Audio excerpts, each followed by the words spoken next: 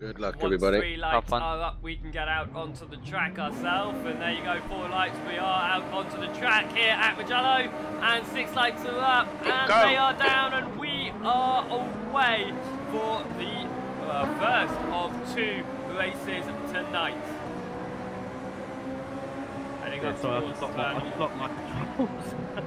It's alright, I forgot my auto camera was on. You're absolutely fine. They head into turn number 1. It looks clean, and it looks like they got through without an incident. Still there. Opponent has progressed to hold your line. Clear right. Start there. Oh, car right. Right side's clear. In the background. I went for you. That was my fault. That's Sorry. pit strut around. Yeah, and Pete's lost the position as well. I think it's also off the track, currently in 14th position, and now in 20th position where I joined him. So yeah. And Lopez as well. Car right. The start's okay. Let's get stuck in. Clear right. On your right. At the moment, pulled about 4/10 of a second over. Still there. Clear right. Car right. Right side's clear. Yellow flag. Watch out. 360 though, gets it going, only down to P number 11, and is still on the rear of all of these guys. That's absolutely fantastic way to get going. I completely missed that one, but yeah, now in 11th position, and then up ahead you've got quite a nice little gang of cars. You've got Guzman, Camille, Bart Van Sanday, all in a nice, still pretty close on as they come round towards the end of lap 1. This track, you know, I think was used Formula 1 tested back in 2012, but it isn't on the Formula 1 calendar, but it is used for most GP these days. Yes, MotoGP is still raced there, and I find actually some good racing going on in MotoGPs, and it looks like they're trying to replicate that good racing here in the Vise. Leading gap has opened up though, ever so slightly between 2nd and 3rd, Matsushika and Owen. But Matsushika's not easing off the ball just yet. There's another car, big strike here.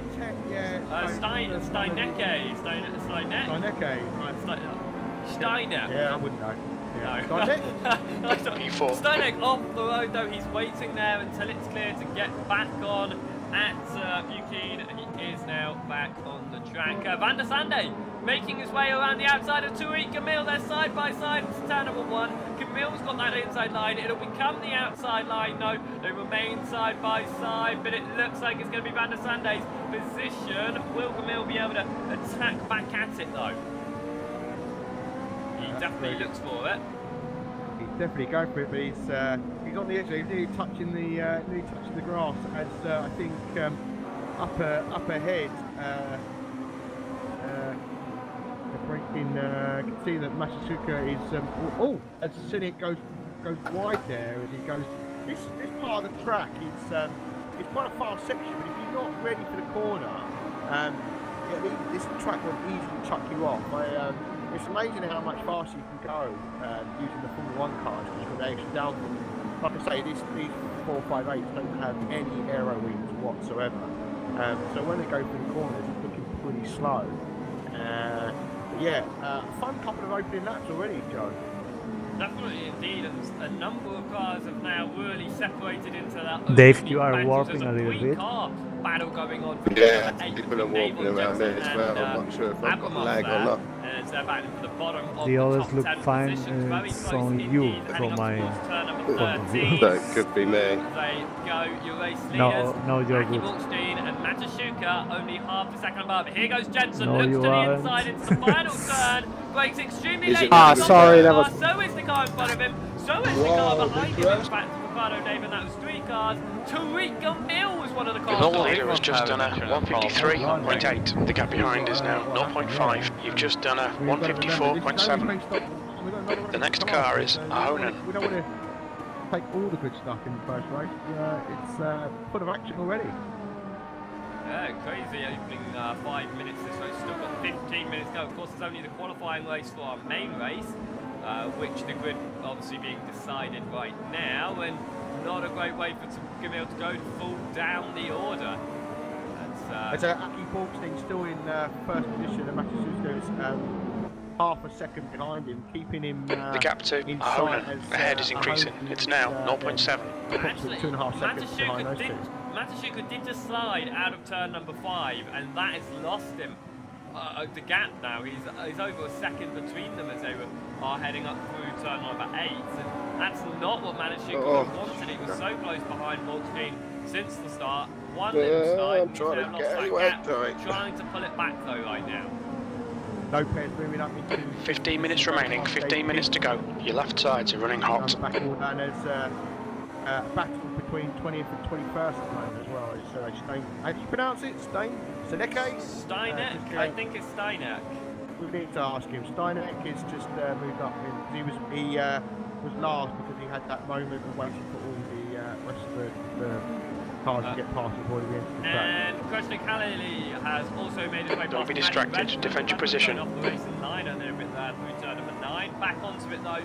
Continuing on, your gap between your race leaders, it's back down a half a second, but it is a corner right now, so of course that gap's going to close down a little bit, but the fact that actually Manichuka has pulled back half a second in the second half like that, that's fantastic. If he can do that again this lap, he could The leader has just done a 153.5. Yeah, he's That was a 154.2. That's your fastest lap today. Sector 1 is 0.5 off the pace. And Honan is keeping these guys pretty honest as well in third position. Honan only about Kuzman and Cynic though are having a great battle at the moment. They're both in in the Ferrari, I was about to say. They're all in the Ferraris. But one's in a nice red, and the one's in what I would. This side is a dirty red. Your left rear is hot. All over the back of Cynic right now as they come into the middle section of the track. Cynic gets the rear end out a little bit. These cameras in this game are just so annoying. Kuzman, as you come down the far section that I like to call it on this Mugello circuit, and up ahead they've got a Honan in sight as well. Yeah, he's not quite close enough to make a move, I don't think. Maybe. Oh, big side from Cynic, and here goes Kuzman. Yeah, that allows to catch up. Yeah. He waited for it, but again, Cynic is not looking extremely comfortable in that car, sliding it around quite a lot. And Kuzman being on the rear end of that, he can really look for an opening and make that work. Definitely if Cynic loses it going onto one of the longer straights, such as that main straight, because that will really benefit Kuzman into catching up and getting past. Bidstrup in 14th position is all over the back of Fina in 13th. They nearly made contact as they come round. Bidstrup looks to be the fastest driver at the moment, and I think he's looking for a way through. Left side, clear left. And makes the move stick. Nice move. Nice indeed. Cynic's off in the final Track limits, come on. The leader has just done a 153.3. As they come under the banner. Yellow flag, keep your wits about you, mate. Zone 100 marker there. Great. As Dion is still on the outside, not letting it go yet. The gap behind is now 2.7 seconds. Steinek is into 16th position. Really good overtake on the inside, was able to close it before the next turn. It was important to be able to confirm that position with the nature of this course turns one way. Yeah. There's got to be a chance here. Keep harrying him. Just stepped out. By the way, in their battle. Oh. So it's increased a little bit. Dave Pete in 14th position, he's off in the far section. That's 5 minutes to go, 5 minutes. Got Craig Dunkley now will be catching him, and he's going to bring Stanek. The gap in front is increasing. It's now 0.6. Dion, so yeah, unfortunate mistake by David. That brings David Pete in 14th position. Indeed, as Cynic is now chasing down Joel Kuzman as well. Kuzman doing a fantastic job as of late, actually.